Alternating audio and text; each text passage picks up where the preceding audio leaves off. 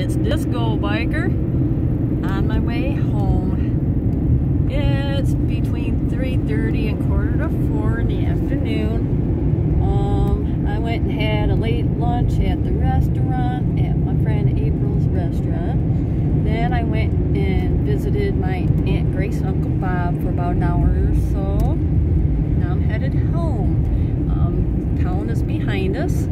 We are almost a mile east out of town. There's my Aunt Louise's house.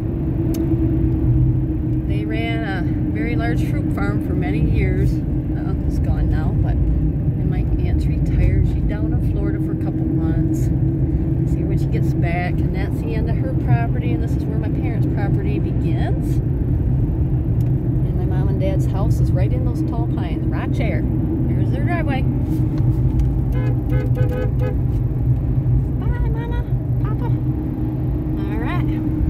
We call these the S-curves. They're very dangerous if you're not going slow enough, obviously. I always take them nice and easy. Easy peasy. Oh, man, on my way into town, I had to use four-wheel drive most of the way. But it's a warm day. It's in the high 20s, and so a lot of the snow and slush melted off, thank goodness. When Nicole was about 2.5, we were coming right through here. I was driving 55 and it was nice and clear on a winter night. Got right up here and there was slush in these channels right there.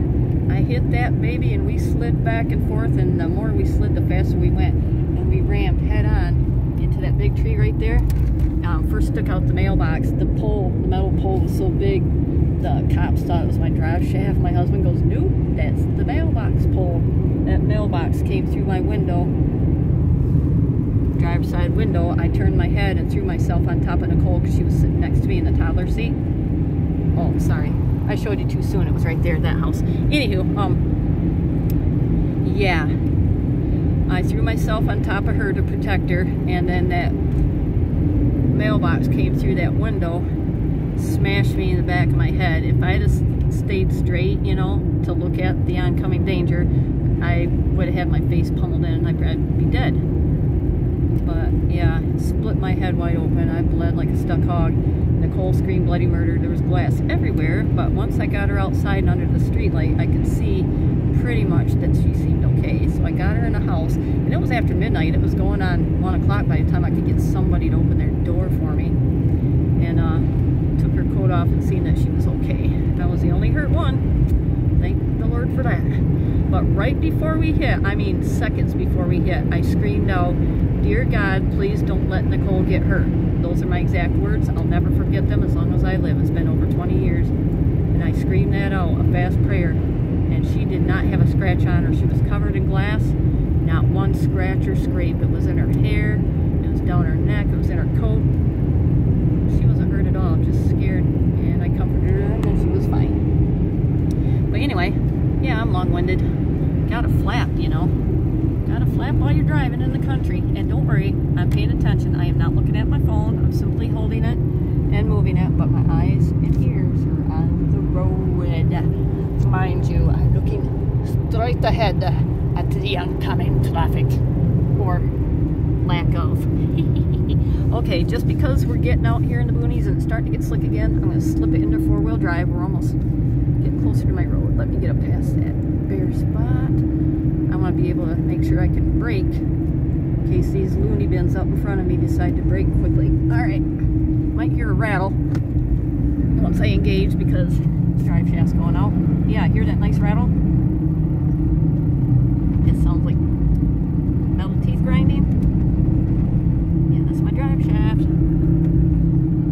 Ain't that pretty out there, y'all? In the summertime. Oh, in the springtime, that's going to be awesome. You know, the apple blossoms come on and the cherry blossoms come on.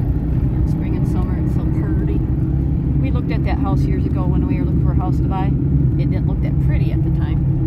It just looked like an average farmhouse. But we decided to go with the fixer-upper, which we did, but we don't live there anymore. But yeah, the people that end up buying that pretty house there, they fixed it up, made it look so beautiful. Okay, I just wanted to get the crap off the windshield. That's a nice farm right there, isn't it? Yeah, I'm surrounded by farmland here.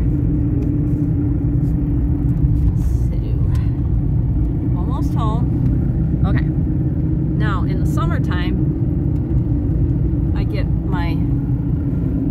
my caterpillars out back there. There's a power line road back there. And I go back there and I get my caterpillars.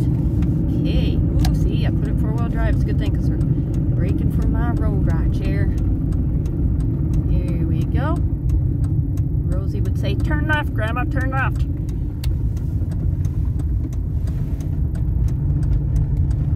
She's in school today. Well, she's not now.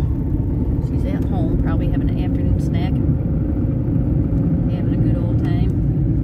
Today's Tuesday, so I don't know. Maybe I'll see Rosie tomorrow. Sometimes I get to see her Wednesdays after school. Sometimes I don't, so we'll just see what happens. Okay. Little Michael lives there with his grandparents. Dave and Tracy live there, and Debbie's in back behind them. And then right there's Chris and Thelma. Ooh, I'm going to drive around the block. A trailer burnt down over the weekend, or at least caught on fire. I don't know if it burnt down, but behind Chris and Thelma's. So, okay, we just passed my house. We're going to go down here to Clock Road, and we're going to go see, I don't know how well they plow in the wintertime. I usually don't go down this road in the off season. But now that there's houses back in here, they do need to plow to a certain point. They stop. Once they get to the last house, the plows stop. Okay.